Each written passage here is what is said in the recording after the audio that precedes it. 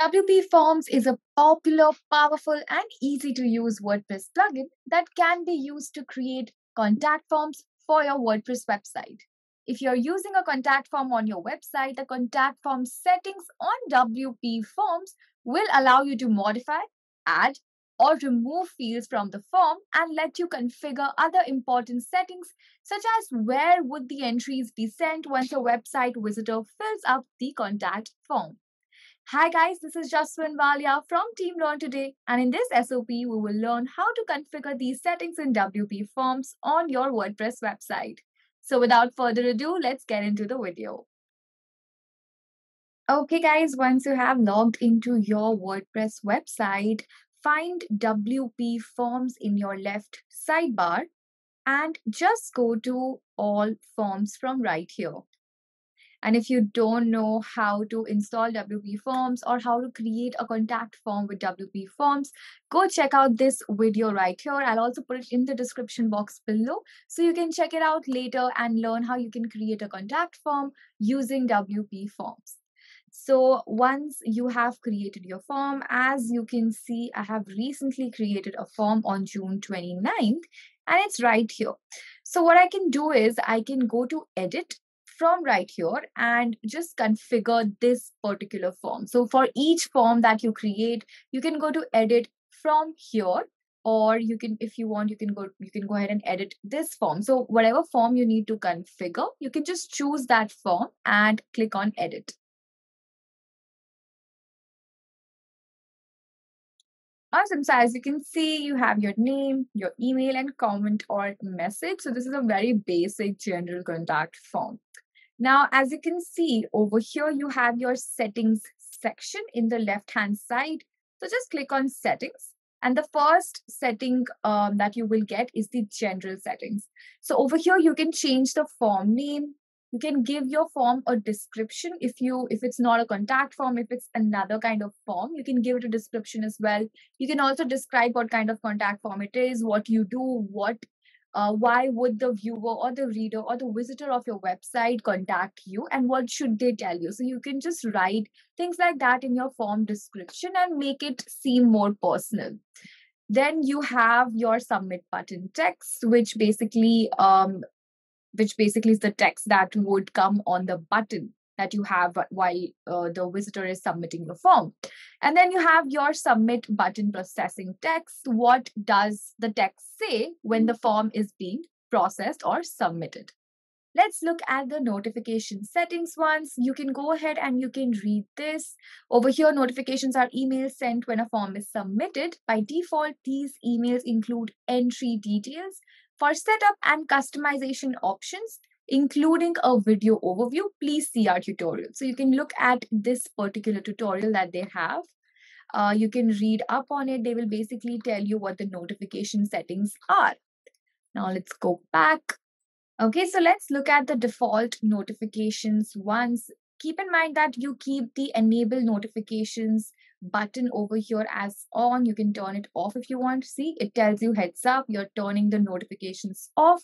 Since entries are not stored in WP Forms Lite, notification emails are recommended for collecting entry details. So it's extremely important that you keep this on. Otherwise, you will not have a stored information of the people coming into your website and sending you a message or filling up your contact form.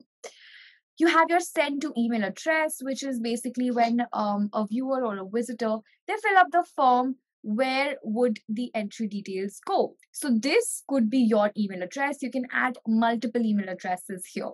Admin_email basically means the email that you use as an admin to log into your WordPress website on your WordPress dashboard, right? So that email address is your admin_email. You can give it a comma and you can write another email over here as well if you want. So for example, this is my second email that I have written. Okay. So now whenever I get a new entry on my WP form, contact form, I will be getting a notification about that entry detail in these two email addresses. So this is something that you can do.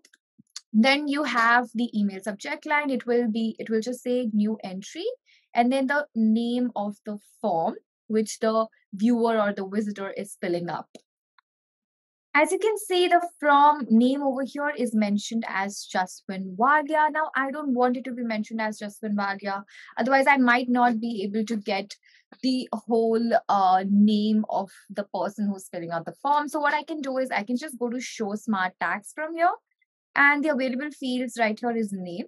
And as you can see, it just says field underscore ID is equals to 0, which is basically the name field right here. So if I click on name and if I go to field options, you can see that the name is ID number 0, right? So I would like to keep it as field ID 0. And there's also a few settings that you would want to change if you are, sending a confirmation email to the person who's filling the form. In that case, you would probably want to change the from name from your field ID 0 to something else like your brand name. So all of that is explained right here. As you can see, however, if you're creating a notification to send as a confirmation to the person who filled out the form, you may want to change it to your company's name. So all of that is explained over here. And let's go back. For now, I'll just delete this particular thing and move forward. Your from email, which is the admin email. Then you have the reply to email address, and it says field underscore ID is equals to 1, which basically means let me see the fields right here. Number 1 field over here may be email, as name I think would be field 0. So number 1 field would be email. Over here, reply to email address would be your field ID 1. And your email message is basically all fields, which means all the fields in your contact form. So I guess you now understand all the notification settings that are here. Then we have our confirmation settings. All right, so default confirmation would basically have the message, either the show page or go to URL. So this is basically the confirmation message which is shown to the viewer once they have submitted the form. So you can either decide to show them or display a message saying, "Thanks for contacting us. We will be in touch with you shortly." Or it could just say, "Successful, your form has now been submitted." Whatever you wanted to say, you can just write over here. Or you can show them a page. You can decide to show them a particular page, take them to your home page or any other page that you have. Or you can just redirect them to a URL. For example, your YouTube channel, your Instagram page, some other page, some other website, some other landing page, whatever you want, you can put the link right here. Okay, and you can add this new confirmation from here.